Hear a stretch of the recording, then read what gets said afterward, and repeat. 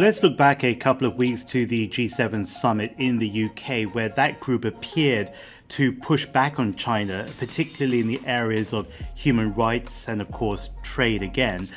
Do you think that we're going to see a US-led coalition trying to contain one country? And amongst these G7 allies, is there actually a consensus on China? Well, you are right on one side that the United States or Washington has been quite intensively trying to form a coalition against China. And Washington these days, they have conjured up the so-called a democracy versus autocracy rhetoric. This is us and them rhetoric. Either you are with the US or you are with China. We also find that there's a differences between those G7 countries over how to understand or approach China. So I think that even if there's some growing concern among G7 countries about human rights issues or trade issues vis-a-vis China, but at the same time, I think that those other countries, particularly European countries like Germany or France, they do not accept the idea that containment of China is the right answer towards the so-called China's problem. They also reject the idea of decoupling.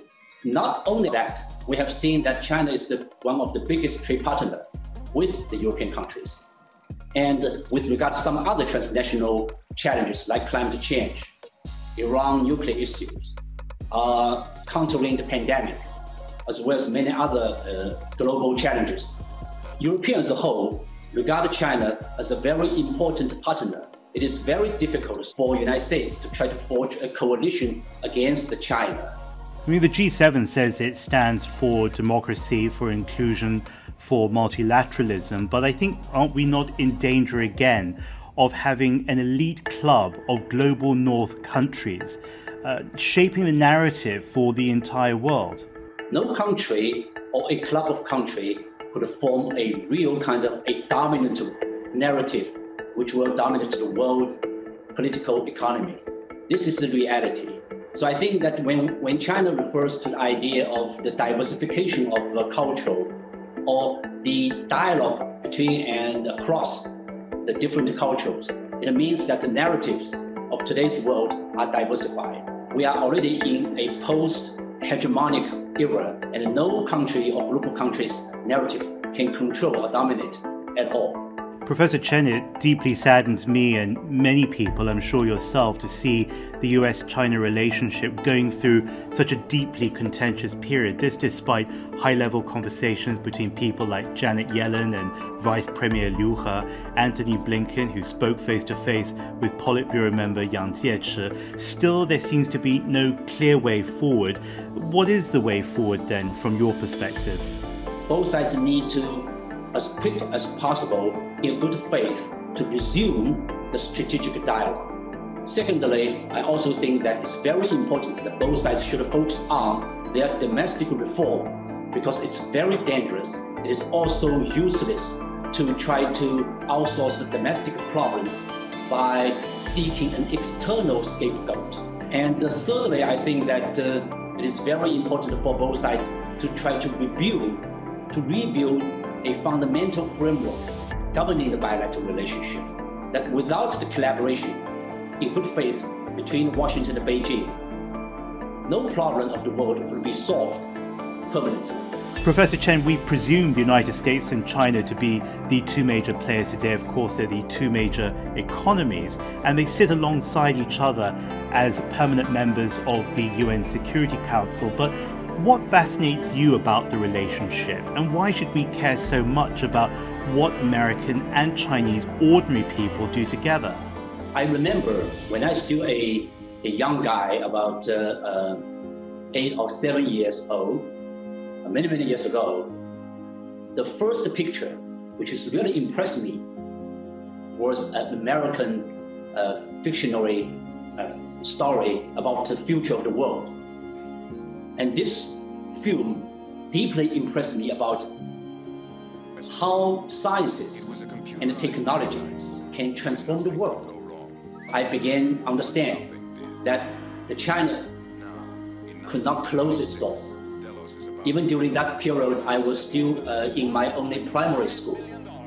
I know that it's very important for China to open its book and for Chinese people to have more understanding about what is going on outside.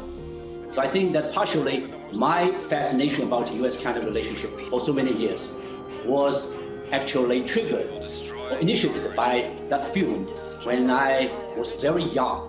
But I still believe that such kind of a film really impacted me so deeply. The next generation, our children, for example, have that huge advantage because of the work of the generation that came before. How should they take advantage of it? And what would you tell American and Chinese young people to do, especially as formal people-to-people exchanges are on hold? If we are too obsessed with the so-called identity politics, then even if we are living in a digitalized world, even if we have a chance to access so many information, but we will confine ourselves to a very narrowly minded framework of the world. I think young people, whether you are in Washington or whether you're in Beijing or in Shanghai or in New York, we have to recognize that the world has changed a lot. The emerging technology, they also transform our world, but they are still have a kind of a negative consequences, the so-called disruptive effect. Can we work together to manage those new challenges? Or when we are living in a much better world, quite a higher living standard, like Shanghai people or New York people, but still there are quite a number of people in a less developed or much vulnerable world. They are still suffer from a deep hit by the pandemic. Can the young people in China, in the United States can work together to deal with those challenges? So I really call for those people to try to continue to see the connection between each other in this new context. We are living in the same world. Professor Chen, I can't let you go without talking about the major event on July 1st, when 1.4 billion people honored the 100th birthday of the Communist Party of China. On that event, President Xi Jinping signaled a foreign policy that would be less tolerant of unilateralism, but he also, in the same spirit, talked about building a shared community for humanity. Not the first time he's talked about that.